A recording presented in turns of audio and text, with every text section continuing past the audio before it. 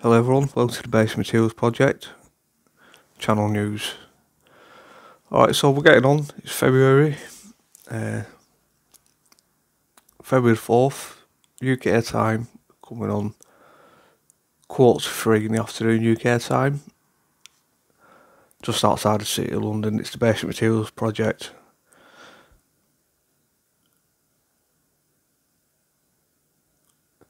Alright, so we're checking out the usual C++ ASAP, the Linux Fedora Workstation 35.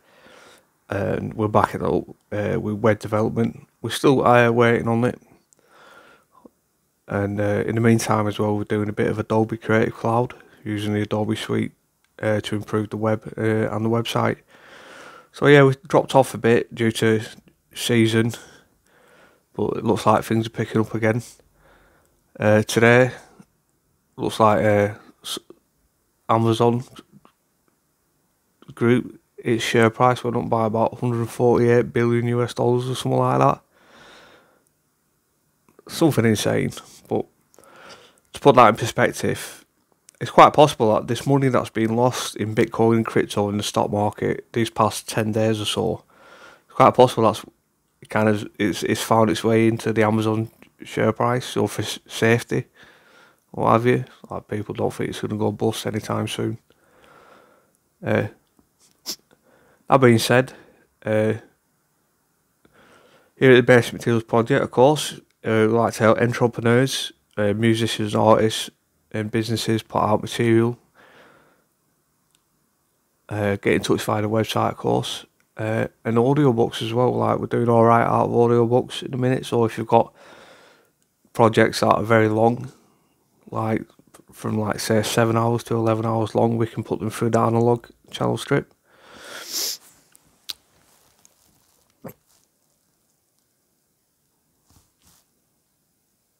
Alright, that bad boy there, onto the solid state recorder.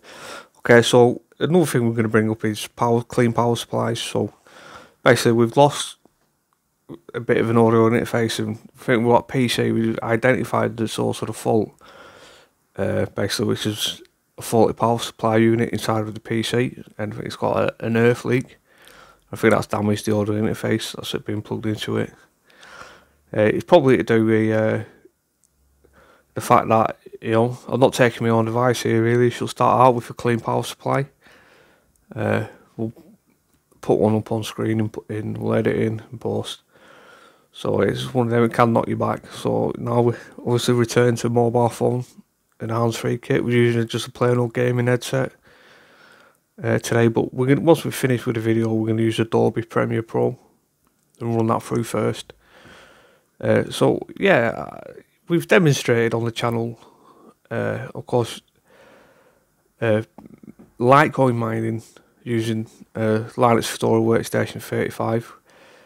There's still I don't know if it's, you know, we're advised that it's not worth it anymore or anything like that, but it's one of them. If you want to know how it's done, how it works. We also looked at some of the Dogecoin source code from GitHub, and we looked at how software is made in Teams over the web using Git or Git-G as well to graphically represent it. So we'll need to get it in a bit more user-friendly format. Especially need to get the command line reference, basically, because on Linux it's tough, difficult. We left that project, went on to a Windows Server 2022 Evaluation Edition just to have a go, have a look at some of the concepts, and yeah. Alright, so here we are, I guess.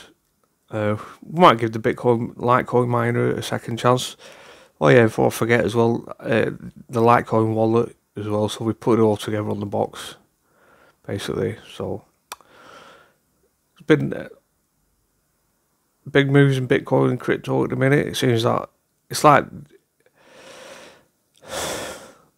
the open source version of the economy, like I suppose online trading. When you look at it, you know, you look at it like that, how the global economy, e-commerce has come to this level.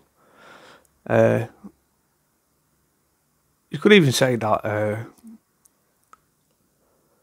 Amazon, you know, the traditional shop method, like, even that's probably like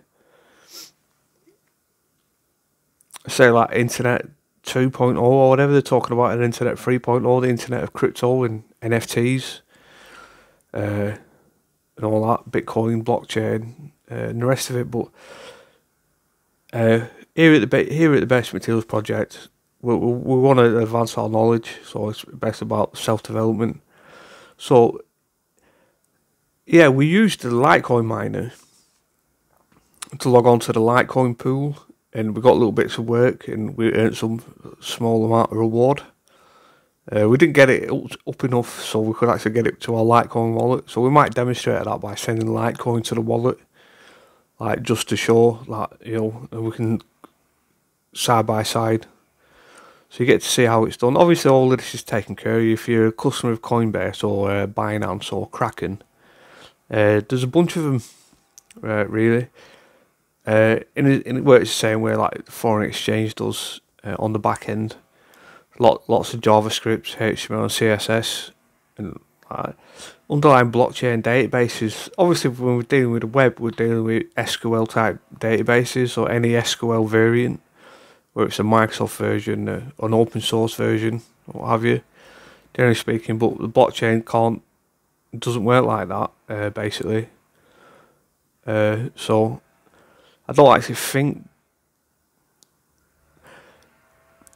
taking a shot at, say, for example, a new project, the best bet I'd say would be on Algorand.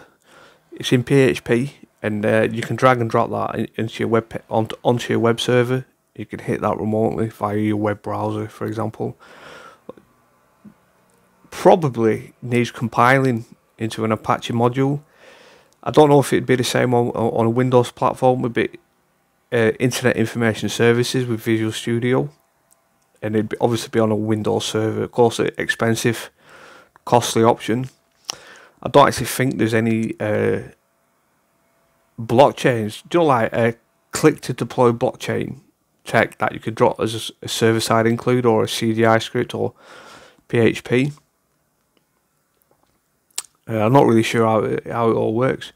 Basically, from my limited experience on the blockchain, it's kind of like the opposite of C++, where you lock everything down in C++, basically, so it's completely locked down. It's the opposite.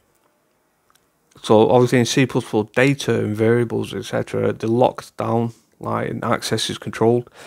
But that same data and that information on the blockchain is made publicly available. So the variable, it's a many located variable, so it's a variable. The blockchain is a variable that's located in many locations, and to keep that variable up to date, you need many blockchains and many participants. So it's basically a mathematical model in a sense that's a bit different.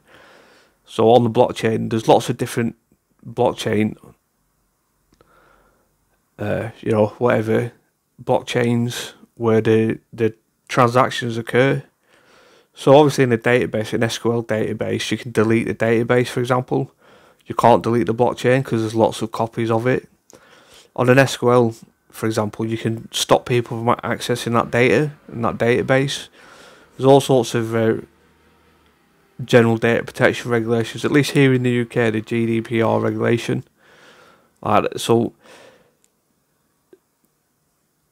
I don't know where you want to go. Do you want to take it to the mathematics, or you want to take it to the philosophy, or do you want to take it to the legal underpinnings, or if you want to look at, we're trying to just compare the technology. So, the global economy is basically run on Microsoft server with SQL, like the traditional stock market. So when people are day trading, they're buying and selling stock from the NASDAQ or whatever stock exchanges, and also when they're buying and selling foreign exchange as well, like different types of international currencies where they're holding them for a profit or what have you. It's a different scenario, the blockchain, because the blockchain is a bit of like the Wild West sort of scenario where nobody in particular is responsible for the blockchain. Like there's lots and lots of copies of it, right? And so it's a whole entire different philosophy, really, and it's a whole entire different architecture. Basically, there's all sorts of history that's gone into it. For example, but so there's that conflict, but You know, I still hold on to my theory that the blockchain is a bet on a software development company. We're actually legally and lawfully going to the trouble of building a software company and being legally registered and stuff like that, and have employers and stuff like that. You know, like it's, I don't know. Obviously, there's a lot of investment in it. It's certainly got everybody's attention. And all these NFTs as well. I don't even get that really. To me, it looks just like some football cards or some collector cards or something like that. They can prove legal ownership. So they're challenging. Basically, they said it's the biggest wealth dislocation in history, but it's challenging the very software model that underpins the global economy. Basically, whether it's fiat currencies, because just I don't know. I don't really know of anybody that is running on open source really. Like apart from a certain few key areas, and it's taken away the market share from Microsoft and Apple and Google and stuff like that. So it's one of them. If people want to accept Bitcoin as currency, it's far easier because basically anybody on the planet can. If you refer back to the build Dogecoin from source, or if you refer back to the crypto mining with Litecoin, basically anybody on the planet, you can do it with Dogecoin, you can do it with Bitcoin, like we demonstrate. It's relatively simple, it's the same, really. And anybody on the planet can now have a Bitcoin wallet and start receiving Bitcoin from it, or Dogecoin, for example, or Ethereum. So it's a no identity bank account. They reckon statistically half the planet doesn't have access to finance and banks and stuff like that in the traditional model, and like there's all sorts of stuff going on. Like, so I think it's kind of one of those things. Like it could do with being regulated, definitely. Like, because it's real money, basically. If you perceive it as real money, but it's like all the nuances of the global economy. It's like you can't embargo it. Basically, you can't stop crypto getting through. So that means that nations that because of international politics, basically, in the conflict of nation states, really, and the conflict of currencies as well, because they have all sorts of economic embargoes that can happen, all sorts of stuff like that is in effect that probably most people outside of politics, even your most well-informed people, probably aren't aware of. Like that, all this sort of crazy stuff is going on in the background, and of course, apart from a hacker, bank accounts can be seized. Basically, we've seen it in Greece, didn't we? Like a while back, they had an economic crisis where the banks just took X amount of euros or whatever out of everybody's bank account. It happened in America in the 30s, right? So it's been known to occur. So independent capitalists, like, obviously, it's like one of them, are they above governments? So we can say cast aspersions at governments for all the things that they're up to. But these international capitalists bigger than governments, right? Because if you look at the fiat currency kings of the world, like it's like the S&P 500, the Russell 2000 index, the Nasdaq. Obviously London, massive, right?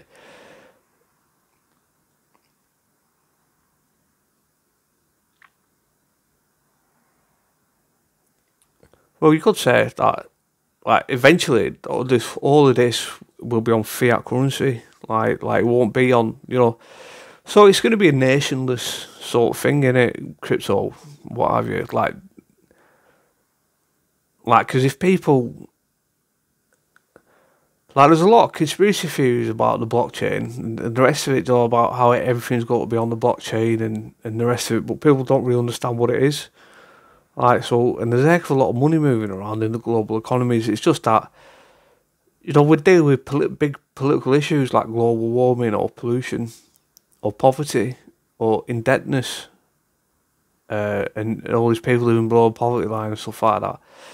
They reckon that Bitcoin, the wealth creation that Bitcoin could occur. So basically, people perceive, in their perceptions, they perceive crypto like crypto anarchy, basically, like that. You know, like the future will be a crypto anarchy or something like that. So all the perceived evils of fiat currency and all that, you know, it's a bit of a thorn in this old side. Like, you know, it's a bit of a heated political arena, really. But the idea is anybody on the planet basically can move, can own property, number one. So obviously we've heard the opinion that crypto is the apex property of the human species. It's ultimate property.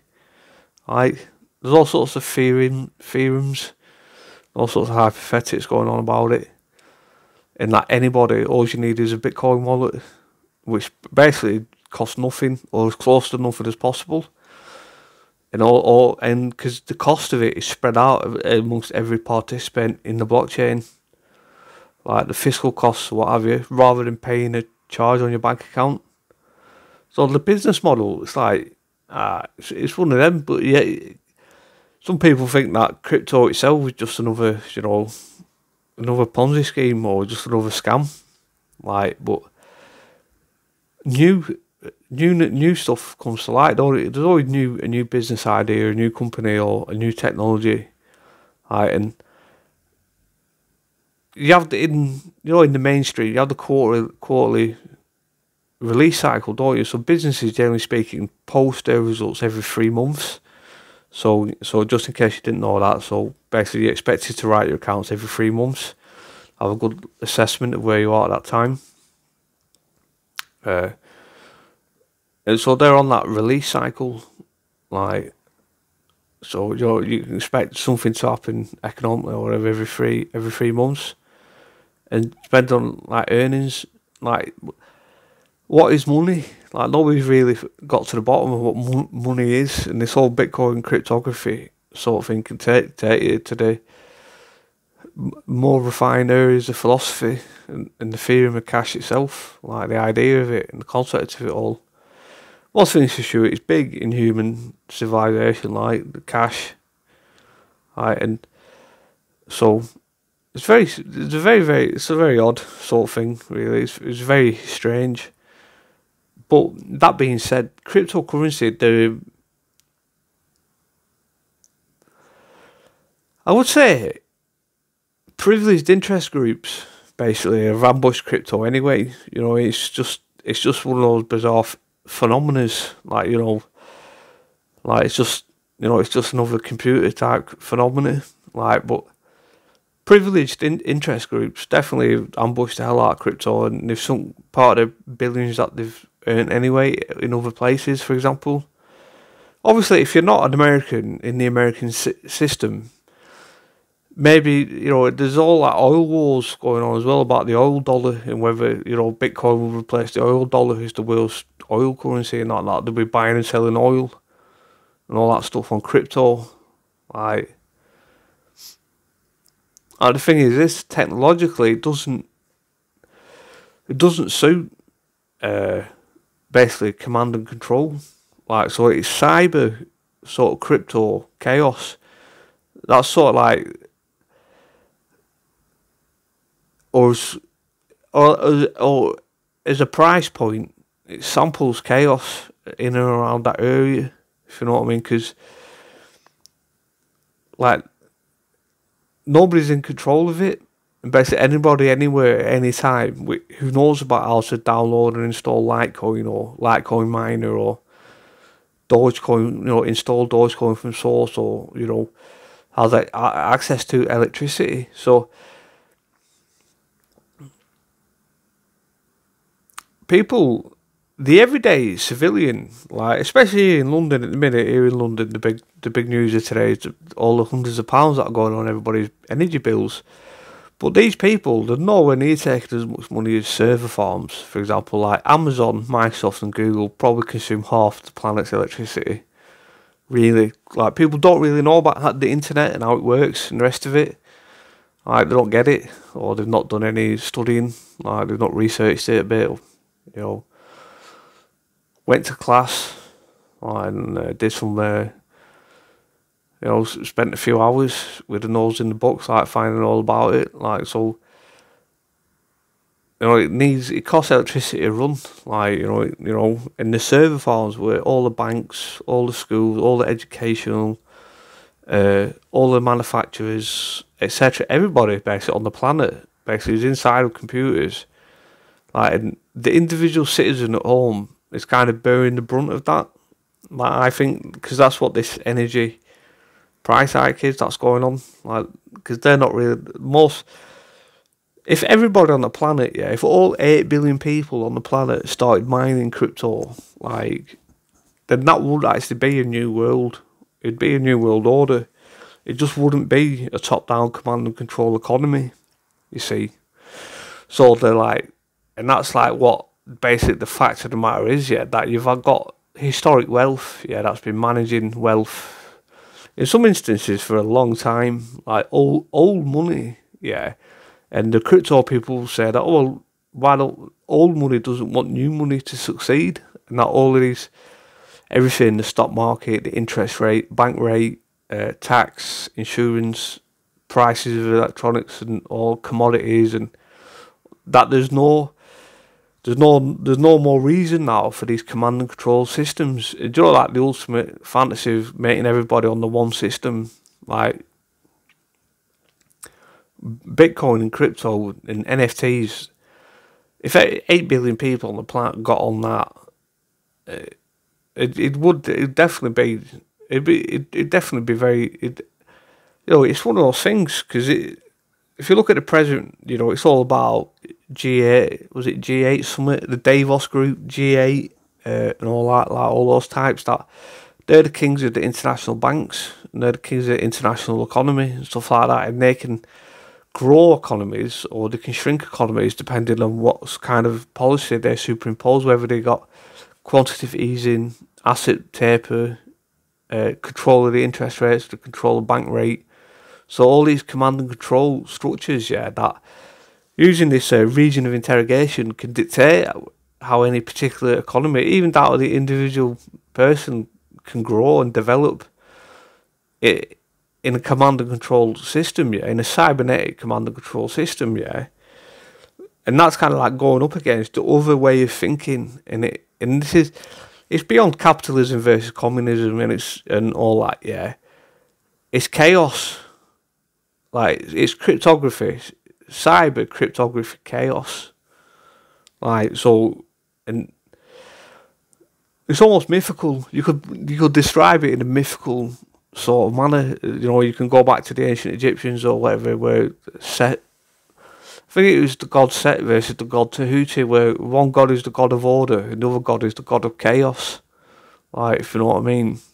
Like, so like fiat currency and the government and countries and nations and the rest of it, yeah. In short, versus crypto people in the crypto universe, like in the crypto sphere, like that. We're seeing an emergence of two political bodies, basically, and it's based around these two fundamental approaches to architecture. Like, whereas obviously,